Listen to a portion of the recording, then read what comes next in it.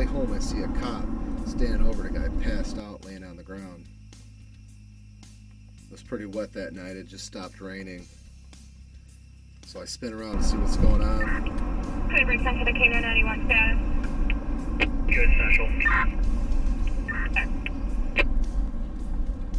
Officer Bolter, Blackman Township Public Safety.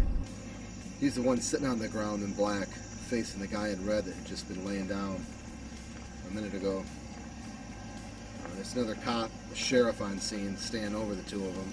That's normally how they do it. They stand over you like that while you sit on the ground or sit on the curb.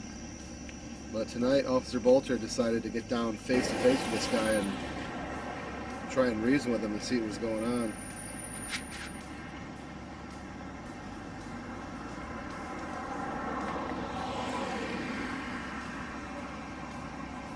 They still roll 3 deep on him, of course. Safety in numbers.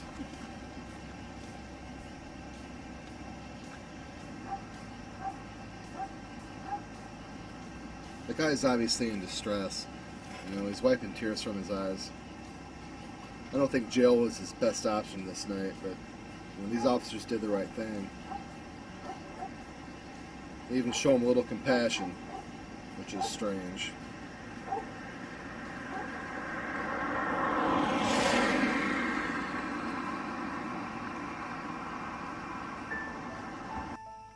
And now the most heartwarming moment I've ever captured on film.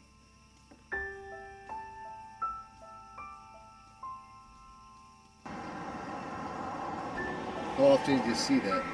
Now they're going to give the guy a ride home, handcuff free. And they don't ever mess with me here. Well, in my previous outings, they've arrested me for filming.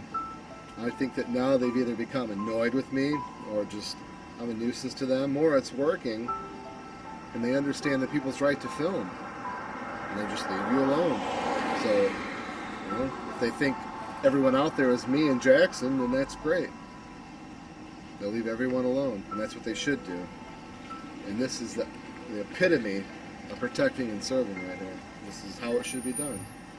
Not every encounter has to end with an arrest or someone paying a fine. This is that one time